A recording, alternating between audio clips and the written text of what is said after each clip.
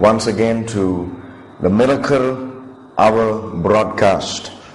I hear so much of good news from many of you who sometimes speaks to me regarding the program and the broadcast and how greatly you are blessed, and I'm so joyful to know what the Holy Spirit is doing in your life.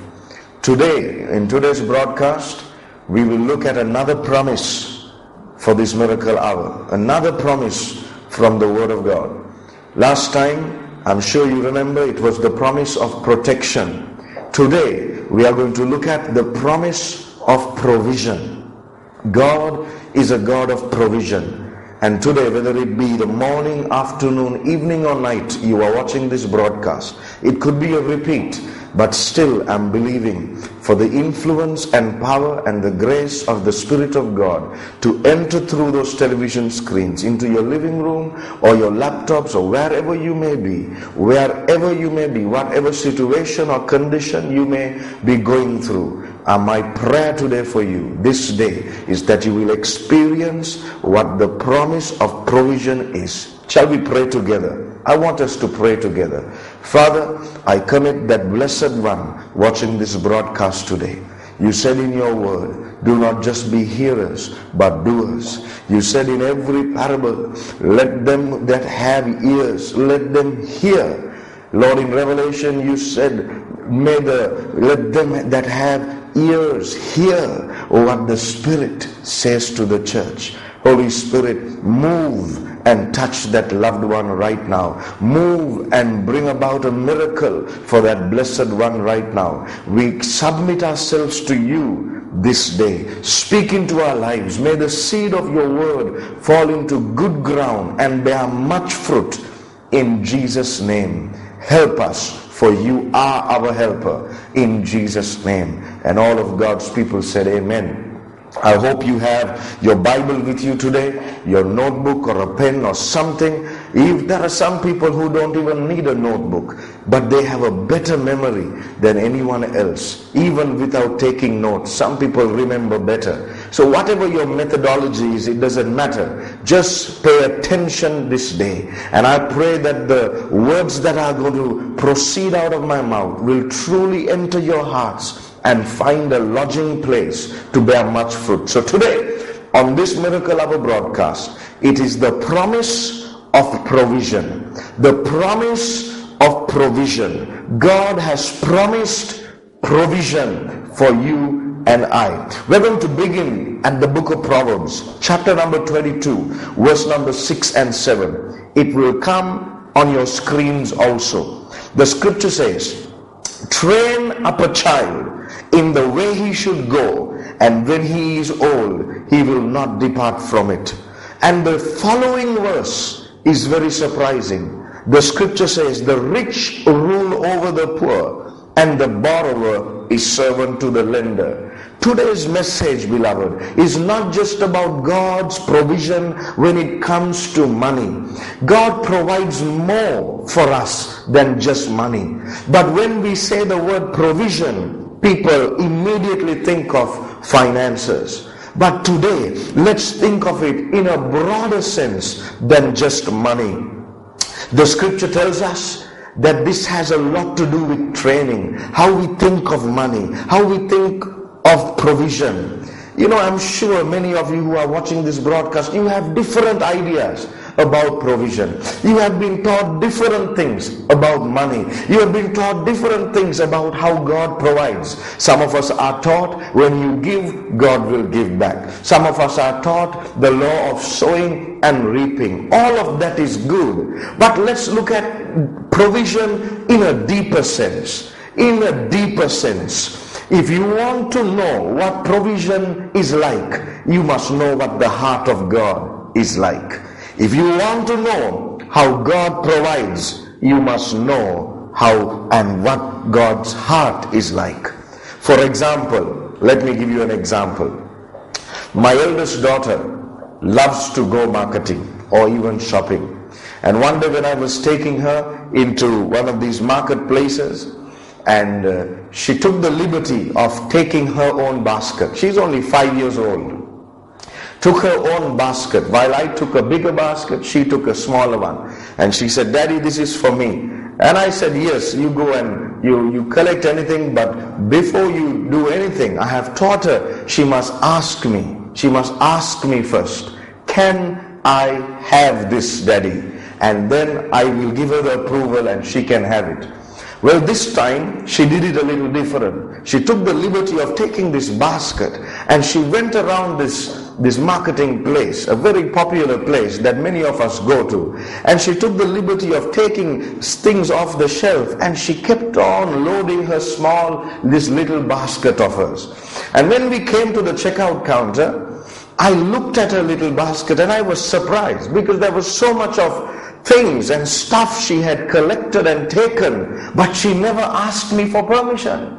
So I looked at my eldest daughter and I said, "Sweetheart," I said, "Michaela," that's her name. I said, "Michaela, I have taught you, Dada has taught you to ask before you can receive something or take something. So I have told you, you must always ask Daddy, can I have it? Can I have it? Can I have it?" And I repeated myself until she got it. And I asked her to repeat it back to me. And I said, "Michaela, what did Dada just say?" She looks at me in the eyes and with a smile on her face she says, "I can have it. I can have it." I said to her, "Ask me, can I have it?" She says to me, "I can have it." Beloved, you know why? Even a 5-year-old daughter knows the heart of the Father. How much more must you and I know the heart of our Father? When we say, "Father, can I have it?" the Father says, "You can have it." Whenever you approach your Heavenly Father, don't approach Him with the mentality, "Can I have it?" Approach Him like my 5-year-old daughter. Approach Him like my 5-year-old daughter approached me. I can surely have anything I want from a Father who has a heart of a Father. My precious people of God, I hope and pray you are getting this message today. People think, or people teach us, people have taught us, and we are still listening to sometimes the incorrect biblical teaching that we must suffer and we must go through so much before God grants us the desires of our hearts. No, you can have what you need in this life. But beloved, to lay a foundation on this message, we must know that our training has a lot to do with how we think on how God provides. Our training. How you and I have been trained. When we were small, how our parents trained us and taught us. And when we go into church, how our pastors train us and teach us. And how other people around us train us and teach us when it comes to God's provision. We are taught different things. And then when we are taught, we believe different things. The scripture said to us today, Proverbs 22 verse number 6 and 7, "Train up a child in the way he should go, and when he is old, he will not depart from it." Beloved, sometimes the reason why we are suffering financially today, suffering in many other areas, is because we were not trained properly. For the scripture says in the next verse, "The borrower is a servant to the lender, and the rich rule over the poor." Beloved, look at that scripture. In one verse it says, "Train the child." In the following verse it says, "The rich rule over the poor." Why are those two verses connected? Beloved, because it is important for us to know. I was brought up in a poor family. I came from a poor background. Mom and dad had trouble making ends meet. But my parents always, especially my mother, would always look at me and say, "Son, you are going to be rich one day because of Jesus." Precious mother that's watching this broadcast, precious father that's watching this broadcast, you must look into the eyes of your children and tell them, God will not allow you to suffer like mommy and daddy did. We didn't have bread, you will have enough bread. We didn't have money to pay the bills, but our children will do better than us. That is the promise of God's word. For Psalm 127 verse number 3 and 4 says, our children are going to be our reward. My blessed precious child of God who is watching this broadcast, our children must be trained, for poverty will be the last thing in our generations. If we as parents will look at our generations to come and train them, they will be brought up to know the heart of the Father is to provide all things that we need in life. Can you say amen to that? How we react to money and finances is very important. The scripture tells us in Luke chapter 21 that there was a widow. You may be a widow watching this broadcast. Not all widows are poor. Not all poor people are widows either. There are rich widows also. I know many of them. I know poor widows also. I'm sure you also know people like that. Beloved, in Luke chapter 21, Jesus notices how a widow gives all that she has to God. You know, how you deal with your money and what God has provided, God is watching. God is watching. God is watching His people, how His people deal with what God has already provided for them. On one end, in Luke 21, a poor widow gives 2 mites and Jesus recognizes it. Whatever you have given to God, however you deal with what God has provided for you, His eyes are on you today. But on the other hand, Acts chapter 5, the Bible says, a couple, one was a widow, the other was a couple, Ananias and Sapphira. They come and they cheat God. They lie to the Holy Spirit. On one end you have a poor widow who is willing to give all that she has. And on the other end you've got a couple that have all what they need. Yet they are holding on to it with their might. On one end a woman releases the 2 mites. On the other end, a couple is holding on to everything they have with all their might. Beloved, which category do you fall into?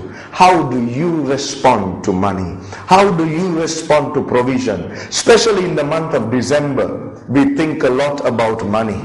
We think a lot about how to buy this and buy that and provide for so and so and purchase this and that and to keep ourselves happy. Beloved, how will you respond to what God has placed in your hand? Will you be like Ananias and Sapphira?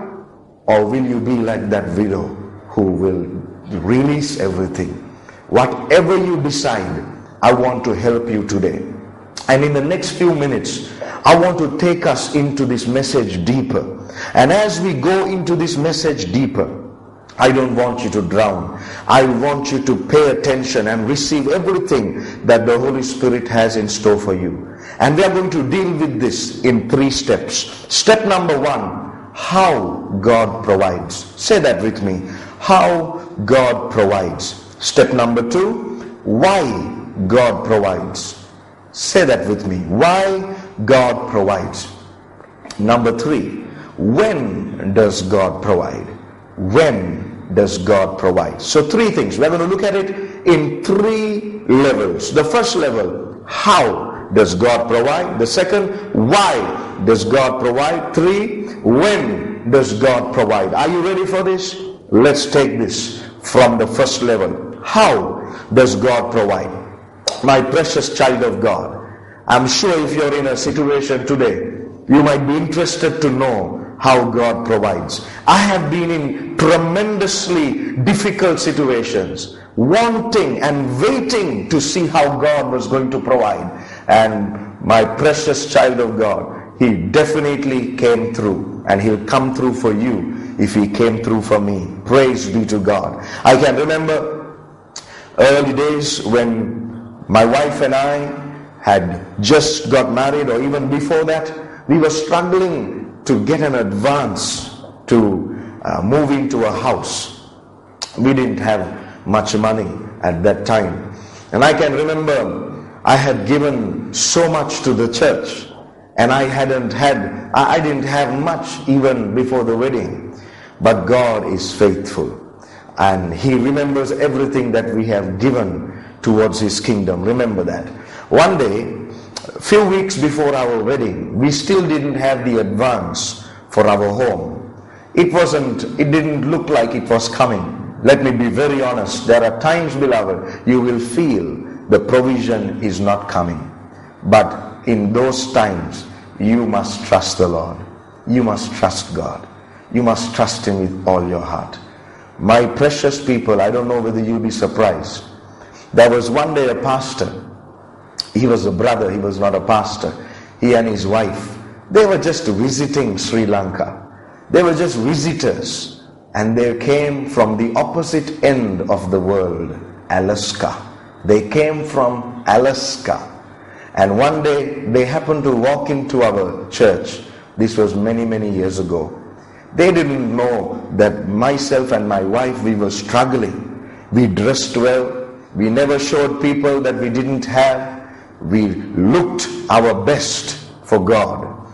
And beloved, this man walks up to me and my wife and says, God has spoken to his heart to do something for us. What do we want? And we told him, we don't want anything else except the money we need for the house advance. And he said, how much do you want? And we told him. And the next day, the finances were provided. Beloved, why am I sharing this story with you? Sometimes God will not use your auntie or uncle to provide for you. God will not use your pastor to provide for you. Sometimes the Lord will not even use your next door neighbor. We go to our best friends sometimes. Sometimes, beloved, He uses none of those. He will show you that He is truly God by sending somebody from the opposite end of the world to provide for you and your family. That is how faithful God is. Are you listening to me today?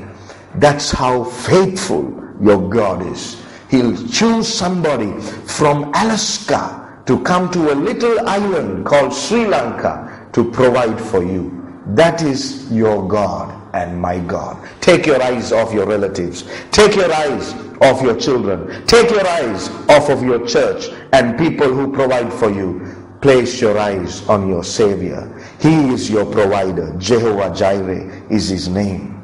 So how does God provide? Just like the example I gave you. That's how He provides. In Matthew's Gospel chapter 17 verse number 27, the Bible says that there was a need. There was a need. There was a need to pay the temple tax. So people came after Jesus and Peter and asked, aren't you paying the temple tax? After some time Jesus told Peter, Peter, since we must not offend them, go. I'm going to send you to a place where you can find money. And I want you to pay close attention to how God provides for a particular need. Jesus told Peter, Peter, I'm going to provide for our needs now. Peter, go to the sea. Peter, go to the sea, cast in a hook and take the first fish that comes. Open its mouth and you will find the money that is required to pay the temple tax. My precious people of God, look at how God provides. How did He provide? Where did He send Peter? It amazes me that sometimes when we need something, He doesn't send us to banks. He doesn't send us to people. He will send us to places like the ocean. In an ocean you don't find money, beloved. That's why Jesus wanted to show Peter that there is provision in places we have not yet even heard of. That's why the scripture says, our eyes have not seen, our ears have not heard, our minds have not yet understood what God has prepared. He has prepared provision for you in places that you have not yet even understood. In John 21 verse number 6, beloved, when the disciples couldn't catch fish, they couldn't catch anything. Maybe you're a daddy today watching this broadcast. Maybe you are a husband today. You're a businessman watching this broadcast and you're worried because you are unable to catch anything. You send out all applications for this venture and that venture. You send out good proposals. You send out good business proposals. You do good project proposals, but nobody comes back. And you're wondering, as a manager or a director of your company, and you're a Christian, and you are following Jesus with all your heart, yet you're wondering, why can't I catch anything? And Jesus told his disciples, just cast your net on the right side. Beloved, look at that simple instruction.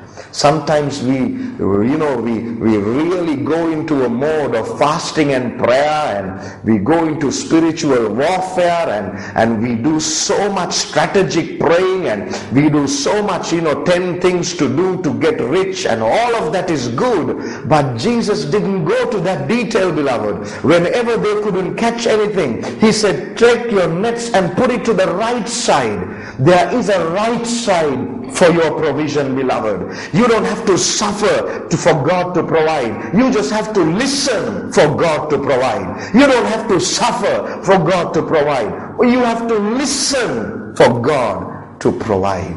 Put it on the right side. Will you just listen to the Holy Spirit today? It may not be a demon. It may not be a person. Listen to the Holy Spirit. He may be telling you today, put it on the right side. Put it on the right side. The right side. A change of direction will provide many things for you, beloved. I'm telling you. Number 2, very quickly, why God provides. Why God provides. Number 1, how God provides. You understood that. But why does he provide? Why? I think the best person to ask this would be Abraham. Why God provides. And when you get to heaven, ask Abraham. But today, since Abraham is not here, the Holy Spirit is. And if you ask the Holy Spirit, why does God provide? He'll remind us about Abraham. And he will tell us, when we provide for ourselves, it is very dangerous. But when God provides for you, it is very safe. If you ask me, beloved, if you provide for yourself, today we look at the church, we look at God's people, they are providing for themselves. I speak to many people, especially males, men, macho men, strong men, qualified men. They will come and say, I am the provider for my house. Blessed be the name of Jesus. Thank God you are the provider for your house. You ought to be, as the head of the house, you must provide for your own. Paul tells Timothy, if no one provides for their own, they are as an unbeliever. You must provide. But beloved, there is a mode that a lot of people get into. They start providing for themselves to the degree that they forget they need a provider. Have you come to that stage now where you have provided for yourself so much that you don't need a provider? My precious child of God, you are in the wrong place. You know why? Because if you provide for yourself, you will end up with an Ishmael. But if God provides for you, you will end up with an Isaac. That is the truth of God's word. If you provide for yourself, you will have to deal with a lot of trouble. But if God provides for you, it will always be Isaac.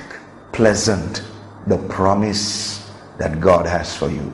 The promise of laughter. The promise of provision. I'll say that again. If you provide for yourself, you will have to deal with an Ishmael for the rest of your life.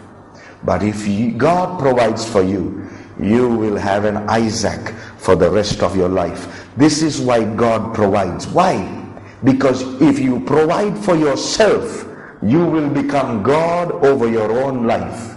And you can't be God over your own life. Place that Ishmael. Give that Isaac also. Let God be your provider today. Wherever you are, lift both your hands to heaven. Put your hand on your heart maybe, and with all your spirit say, Lord, be thou my provider from today onwards. I am rich, but I'm not going to provide for myself. All the days of my life, you are going to be my provider. Will you say that? Wherever you are, say it from the bottom of your heart. God is my provider. But my beloved, I'm going to give you a deeper secret. I hope you can handle what I'm about to tell you today, right now, in the next few moments, before this broadcast comes to an end. I'm going to give you a deeper secret. The Bible says in Matthew chapter 25 that there is a deeper way of God providing and why He does it. The story about the talents. Jesus said one man was given 5 talents, the other 2, and the other 1. I one day thought to myself, why does God give one person more, the other person a little less, and another person even lesser than the other? And when I thought about this and meditated on the story on the talents, beloved, so much of revelation comes. The Bible says it was given, the talents were given according to their ability. Beloved, God has to be able to trust you with what He puts in your hand. Because a lot of us waste what God has provided for us. Today maybe you are suffering, unable to pay the bill, not because God hasn't provided. God has provided long time ago and you wasted that money. Maybe you are an addict to gambling. You wasted that money. God provided the money for a bill. You go and buy yourself a new makeup set, or you go and buy a membership at a nice club. That is not why God provided that money for you. He provided the money for a purpose. And when the purpose changes, you will look up to the sky one day and ask, why don't I have provision? Beloved, that's why ability is important. The scripture says He gave one person 5, 2, and another person 1. According to ability. The ability to handle what God has placed in your hands. Not everybody is able to handle money. Not everybody is able to handle God's provision, beloved. The 5 talents, the person handled it so well, he made it double. Beloved, he made it double. The person who had 2 made it double, but the person who had 1 was not able to handle even 1. Beloved, I have seen people not able to handle 1,000 rupees properly, and they are asking God for millions. You will not have it unless you are able to handle it. Look at what Jesus says at the end of that story. When the master came back, he took the 1 from the person who had 1 and he gave it to the one who had the most. My precious people of God, that's called addition. There is a level called provision where the 5 talents are given. It is called provision. But when God takes from one end and gives you from the other end, that's not called provision. That is called addition. He provided 5, but He added 1 more. My precious people of God, if you can handle what God has provided, from provision, God will take you to addition. Say this with me. If I handle what God has provided well, God will start adding to my life. Provision to addition. The scripture says in Matthew 6:33, you remember that? Seek ye first the kingdom of God and His righteousness, and all things will be provided? No, all things will be added unto you. He is a God of addition also. Addition comes when you are able to handle provision. Finally, what or why, how God provides, why God provides. Finally, when does God provide? When? This is very important. When does God provide? In Genesis chapter 2 verse number 8, the Bible says, God created everything and then put Adam into the garden. He didn't put Adam into the garden and then think, okay, now what do I give Adam? No, beloved. Everything was first provided and then God placed the man in that place. In life, that is the law. That is the principle. That is the promise. If you are in a situation, God has already provided a garden around you to meet every need in your home, in your family. Before the need arises, the provision is already there for you. Beloved, in Genesis 22, when Abraham went to the mountain and placed Isaac on the altar, and the angel of the Lord spoke and said, "Don't. Now we know, now I know," God says, "that you love him with all your heart." And Abraham looked back, and there was a ram caught in the thicket of thorns. Here is my question to you. Beloved, did the ram get to the mountain before Abraham, or did Abraham get to the mountain before the ram? The Bible says Abraham had to look back to see the ram. You know why? Beloved, I believe personally the ram was there before Abraham. He just didn't see it. He just didn't see it. Before you get to a place where you need provision, God has already provided what you need for that place in life. Whatever place you are in life today, there is a promise of provision. And you know today how he provides, you know why he provides, and you know when he provides. Finally, a concluding thought for you and your home today. As you approach a new year, Jesus said in Matthew chapter 6 verse number 11, this is how you need to pray. And the most blessed point that many people love to pray in that prayer, the Our Father, is the part, "Give us today our daily bread." We love to say that, don't we? Give us.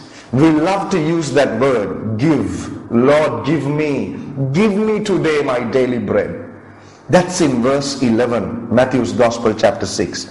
But in verse 25, Jesus teaches us something deeper, and he says, don't worry about what you will eat. In verse 11, he says, "Give us today our daily bread," should be your prayer. But in verse 25, you don't even have to worry about what you will eat. After almost 14 verses, only 14 verses, Jesus tells the disciples there is a deeper method of provision. Even without you saying, "Give us today our daily bread," there is a God who provides for you your daily bread. That's why Jesus said, look at the birds. How much more valuable are you? Today, are you saying, "Give us today my daily bread"? Or are you in verse number 25, Matthew's Gospel chapter 6? You're not even worried about your daily bread. I'm going to pray with you right now that you will understand that he has promised you. He has promised you to provide for you. He is the God of provision, and he's the God of addition. Father, bless that one today with everything that they need in this life.